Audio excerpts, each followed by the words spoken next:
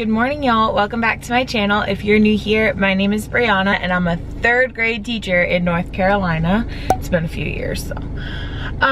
Hey, I'm doing something that I don't usually do on July 8th. I am headed into my classroom. I am using today to get prepped for summer school. If you saw my previous vlog, make sure you click here. I did some prep at home. I looked over the materials and I'm just gonna make sure I have like copies, and my school computer has like PDF versions of things that I need that I can't access at home. So I'm gonna look over that stuff and yeah, just be in my element in my classroom. So I wanted to take y'all along. If you want to come with me to my classroom in July, then keep on watching.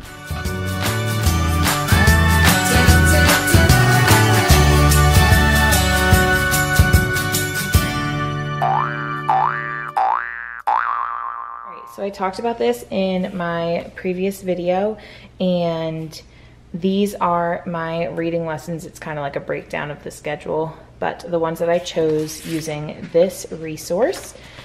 And I am going to go onto my computer now and get the PDFs for all of this so I could see where I'm gonna go with it.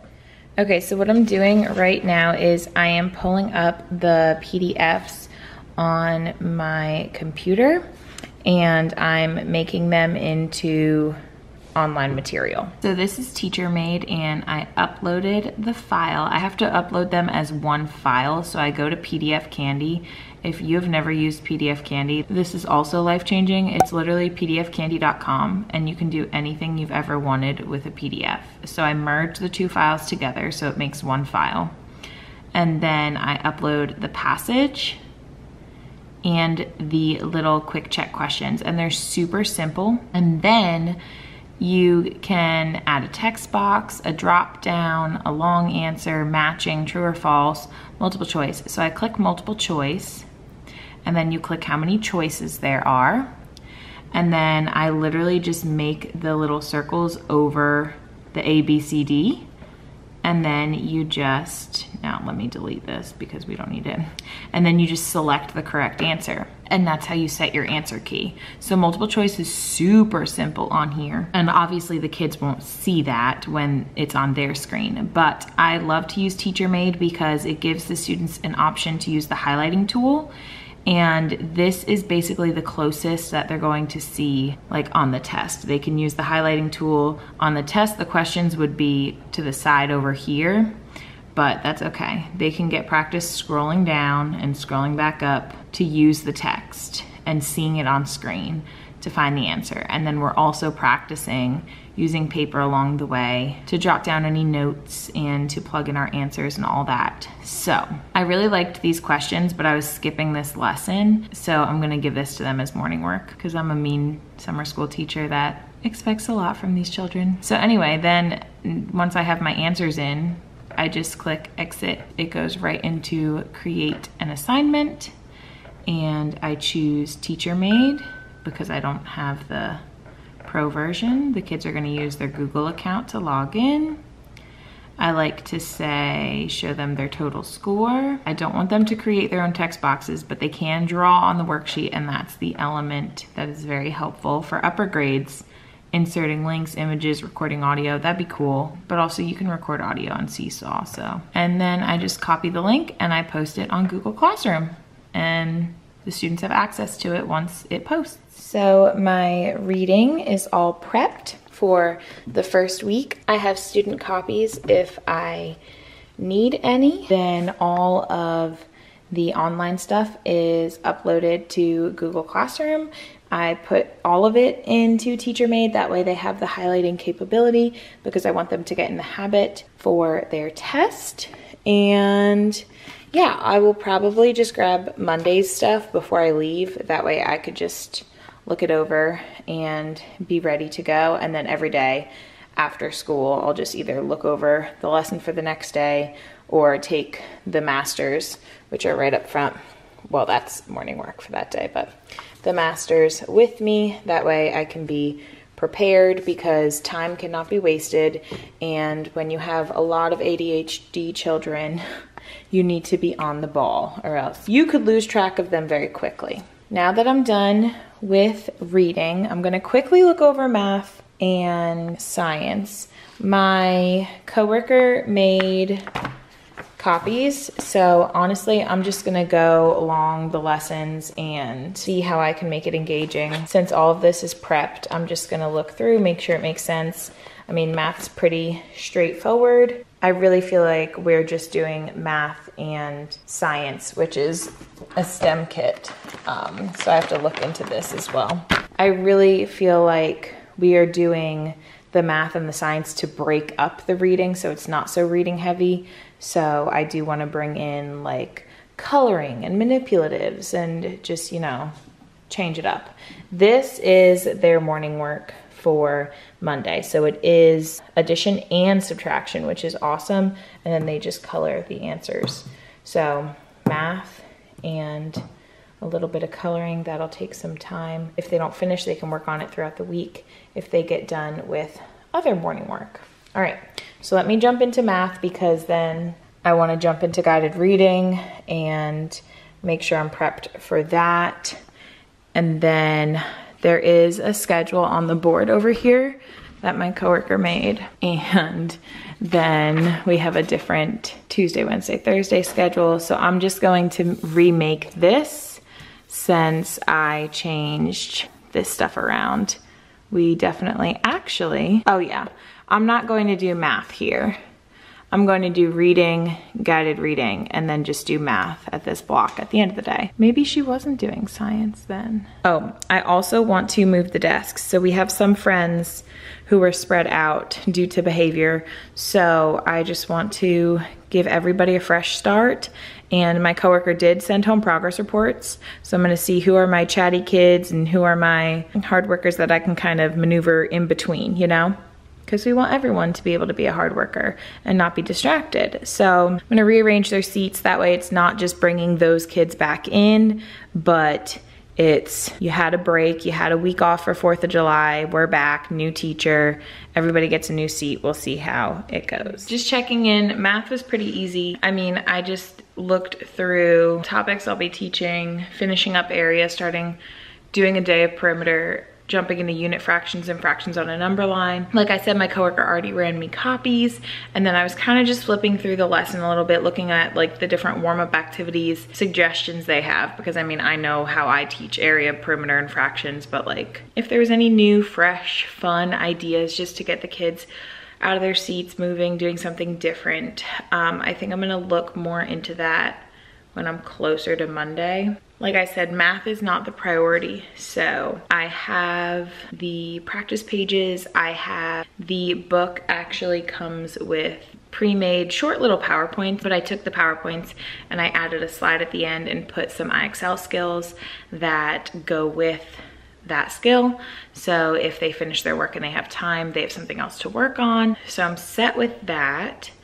And like I said, I'll kind of take a look at the lesson before I do it and sprinkle in some fun things. I don't want to kill my brain too much right now before I look through everything, but that's all good to go. I'm going to quickly look through science and just see what I'll be doing with that, and then I want to get some work done with guided reading. It's weird. This used to be just like reading camp. It was all about reading. And now that it's not, it's like there's so many different aspects to it. I feel like this is even more, I don't know, more, I guess it's because it's all different programs. It's like more than I would do in a typical school year, like phonics, vocabulary, and reading, instruction, and guided reading.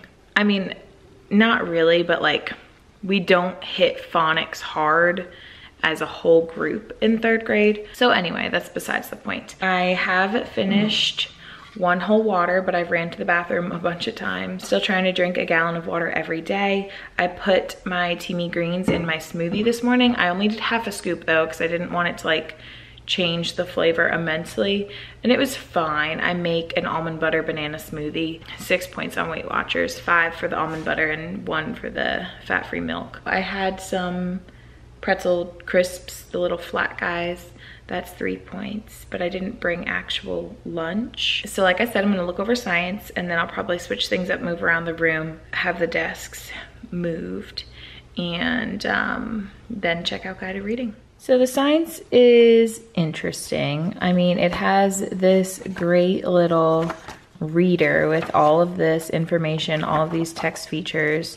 Awesome. And there's 6 of them. It has a STEAM challenge, but I feel like, I mean, maybe I need to read the book to get a better understanding, but I'm just like, they're building a tower out of newspaper to support a camera, and the camera is a can. So they're literally just gonna build newspaper, and their materials are that and masking tape, and the test is setting the can on it for 30 seconds and it's empty. I mean, that seems very easy, and it's like, what's the purpose? It seems almost silly, but whatever, we'll try it out. There are a couple activity pages in the lesson plan. Since I'm not teaching Science Monday, I'm not gonna worry about this right now, but I think I might pull, there's a main idea and detail sheet in there. So I might like use the book. This is how far my coworker has read to page 14. I want them to understand first what the Landsat camera is, because that's what this is all about. So there's like main idea and details that go with the Landsat, like how did it fail, all this different stuff. So I'll probably just finish reading this to them on Tuesday and then have them work with their table to figure out what the details are. And then I'll put like a book on each of their tables, or 2 books on each of their tables. That way their table groups can share. All right, I'm gonna move some desks now. All right, that is done. Those random desks back there have Chromebooks charging on them. I have to wait for the kids to come to figure all that out. Actually, they do have names on them, but I'll have the kids clean them up. And then they have like little STEM projects back there and over there that I need to like raffle off so they could take home. I ended up moving this cubby over because we're not using the cubbies, and I needed this group to be moved that way so that this group would fit. I wanted them all as close as possible, because these are all students who need to be in the front of the room, you know? I guess it's time for me to take a look at guided reading. I don't think that'll be too bad. Like I said, and I've said it a million times, I just wanna make sure that I'm giving these kids something worth their while, you know? All right, so let me take a look at that. I did grab one of my students' phonics books. This is really neat. Now, it's obviously gonna look different towards the end, so let me go back to the middle here.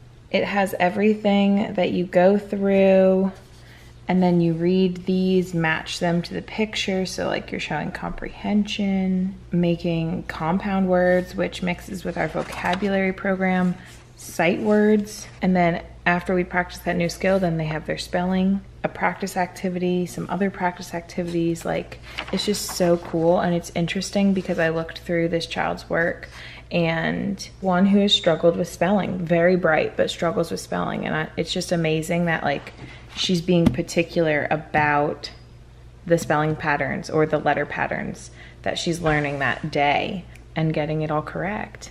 Just beautiful to see. Like, I wish we had this to implement all year long because I think it's so important, but unfortunately we do not, but I will enjoy it for summer school. So I've said this in my previous videos, but my coworker and I, before summer school even started, got 5 weeks of guided reading prepped with the like little lesson that goes with the books. However, obviously I can do more than just that lesson, and I encourage you guys to do that as well. Like, there are no true like comprehension questions. So I'm gonna go through this book and write down some questions that I can ask the students while they're reading and then after they're done. Does anyone else love little guided reading books? Like, gosh, they're so beautiful. Kids probably love this too, because especially here, we don't have a color printer, so they're used to seeing things in black and white. We don't have anthologies. Our reading materials are usually black and white, so like seeing these beautiful colors is so important. I have 4 groups. Obviously, I'm gonna focus on my middle 2 groups first, get those questions done, and then I'll probably take the other 2 books home just so I'm not here too late. It's almost 2 o'clock already. Like I said, they're not used to doing guided reading on Mondays. So I'm switching up the schedule. It's gonna be my first day. I can't expect to get everything accomplished. So if I get 2 guided reading groups in, like that's better than nothing, you know? I just feel really accomplished. I had a little bit of tension earlier, but I put some oils on my neck. It seems to be when I'm on the computer. And so like you see, I have a different pair of glasses every day. These are the ones that I leave at school. And then I have a pair on my like coffee table kind of thing at home, a pair next to my bed. I got like a 4-pack, I think, on Amazon for like $10 of just blue light glasses. I'll link it down below in my Amazon store. I wear them religiously because I notice it's like that's when it's happening. But like being over here away from my computer, moving around the desks for a while, like I feel fine. So it's just very interesting. Back to work. All right, so I read through the book. It was super simple to come up with 10 questions. I don't know how I got that many. It's just like, ooh, that's a good one. Ooh, that's a good one. Ooh, that's a good one. Nonfiction books make it super simple too. Does anyone else need to like lean on something thick when they write? Like I hate writing just on a table. All right, I'm gonna quickly do the next book. So I redid the schedule. I haven't written on Anchor chart paper with a marker in so long. It's so heavenly, so heavenly. Editing Brianna here. I did not end this video. I guess I was exhausted that day and just went home. But it has been a few days. I've been vlogging every day of summer school. So make sure you guys are subscribed and you stick around so you can see how my week has been going. Make sure you're following me on Instagram because I've been posting daily updates on there as well. And I've been really active on there. So I'm excited about that. As everything. Guys, I need a shirt. I do. Okay, well, I will talk to y'all next time. Thanks so much for watching. Bye.